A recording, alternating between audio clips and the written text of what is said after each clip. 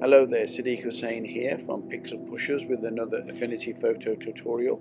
This time I'm just sitting here at my local tennis club, as you can see in the background, and we'll be doing a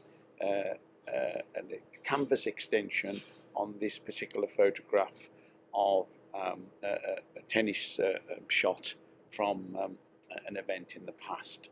Okay, this one was at the Birmingham ladies event at Edgbaston.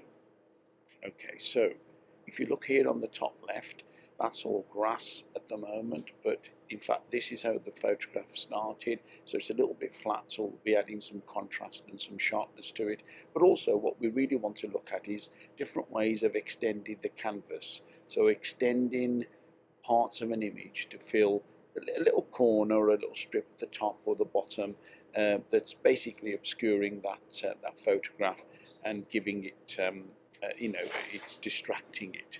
So what we're going to do now, one of the ways we can use is the Inpainting tool here.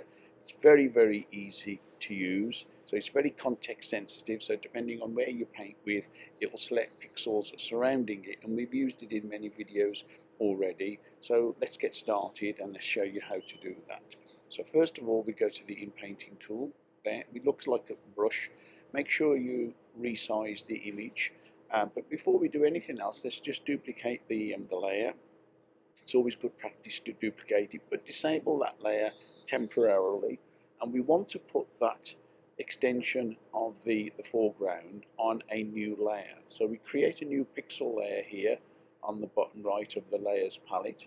And at the moment there's nothing there, obviously it's blank. But what we must do, because if we now start in painting here, it won't have any effect, because on here it needs to say current layer and below. If it's on current layer, which it will be by default, that won't affect anything unless you painted it with the color. But if you press current layer and below, because we want it to affect the layer below it, but in fact it's actually superimposed on top. And all we do is do a little bit at a time. First of all, I'm going to get rid of this shadow here. So increase the size of the brush accordingly. Sorry about the noise in the background. And that's done it really well. And then start doing strip at a time.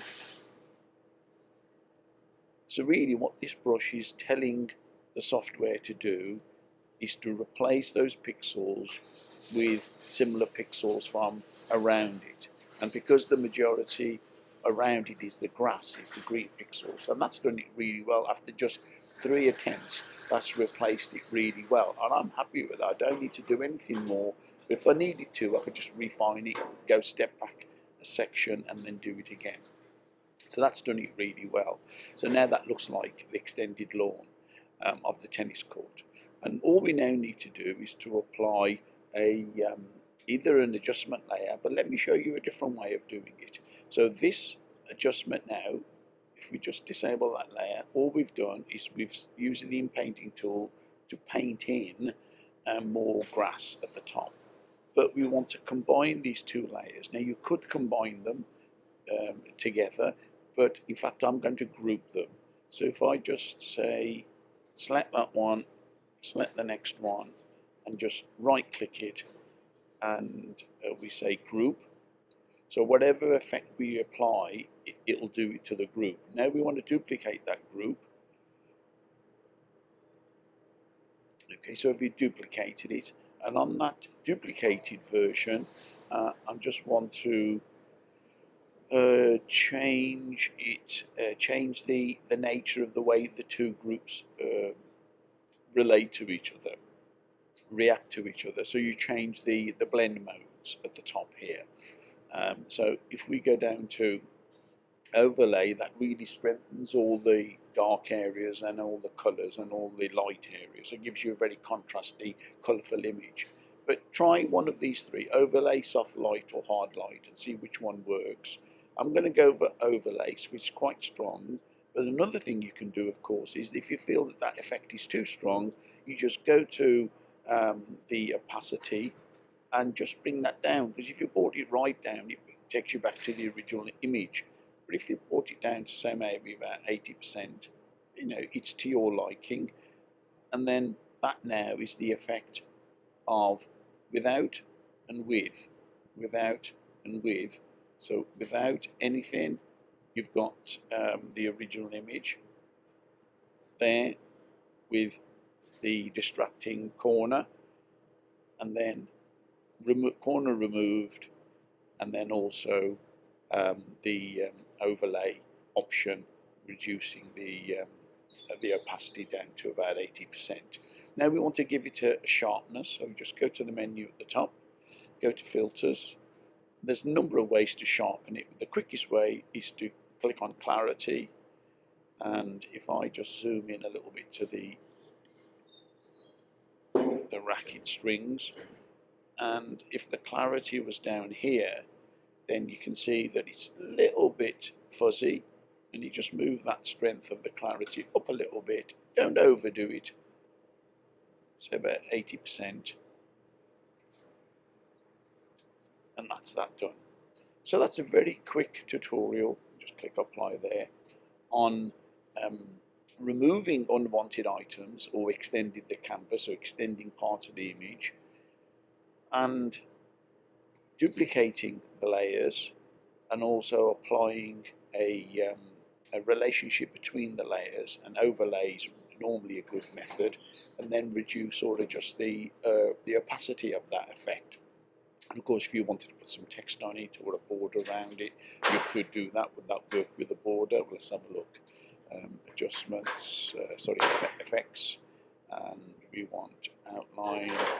Let's just pull that out by clicking on the gear icon, move that to one side. We want outline, we don't want it to be black, probably white. Sorry about that noise. I think we're having some deliveries for the club. Nobody playing on the courts outside, but they're playing inside. Of course, it's a little bit chilly in January. And we want it to be on the inside, and then just increase. And what might be nice is to do it around about the same thickness as the white lines on the tennis court. So not too thick, not too thin. Do by eye. And I think that's a nice synergy between that, the court lines. And if I was really critical, I might want to crop that actually. So crop that so that the actual picture, let's do that. Let's just undo that edge, and I'm going to click on crop. I'm just going to bring that in a little bit, and bring that top down a little bit, so the corner, so that corner of the line dissects the corner, and then here the line dissects that corner. Click apply, and remember that in Affinity Photo, when you do a crop, you do need to go back to the layers, and you do need to right click and then rasterize and trim. Because if you don't do that, when you do the next step, which was putting in that border, it won't work all around the edge, because all the pixels that you've slightly cropped haven't actually been deleted unless you press rasterize and trim. Okay, so let's try this now. White inside, and we want it to be at the size, and there we go. So that line goes right into the corner. Okay, I could have done it a little bit more, bring it in a bit more, but that's fine, and that's much better than the original photograph, which was there. Okay, so it just shows how just with a few short clicks you can really improve an image massively, so just by changing some of the edits and extending the canvas and so on. We can try it on another image actually. Before we go, let's just open up another image. We'll go to that one. Now very similar, this up here, we could get rid of that. So again, duplicate the layer. And then go to the Inpainting tool. I won't go through all of it this time, but I'll just show you what can be done. Okay, actually I'm going to put in a new pixel layer, which I didn't do. Make sure that it's not just current layer, but current layer and below, and then do the same thing. Do a little bit at a time. Don't do a lot of it, because it doesn't always work when you do a lot. See, like there, so do it maybe horizontally, see if that works. And the more you do, the better the result you'll get, because there's more pixels that the software can sample from. Okay, so that's not worked too well, but we can change that, because it was actually sampling from the tennis player's ponytail. There we go. Okay, I'm happy with that. And you could fine tune it a little bit, and of course you could go through the same principle as before. You would select that layer, group it, and then duplicate that group, and then change the blend modes to overlay. That's a bit strong, but maybe reduce the strength of that about there, and then that's much better than what it was before.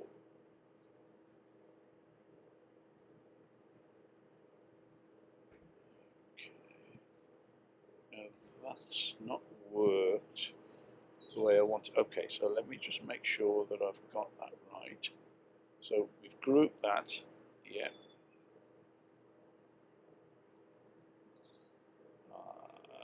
Okay.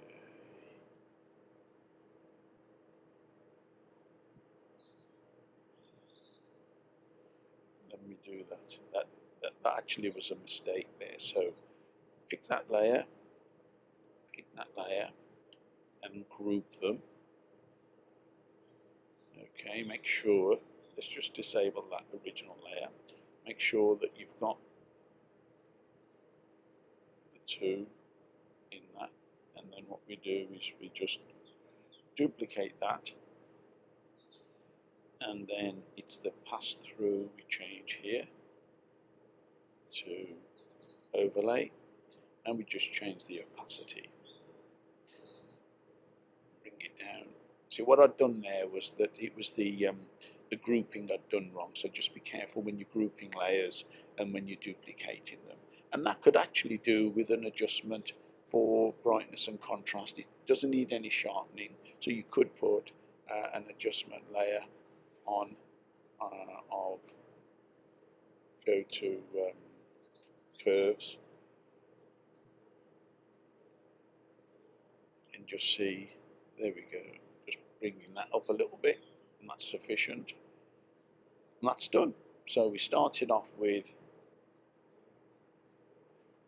this, and we've ended up with that much better photograph without that distraction there, and we've boosted the brightness, exposure, and we've boosted the colors and the contrast as well.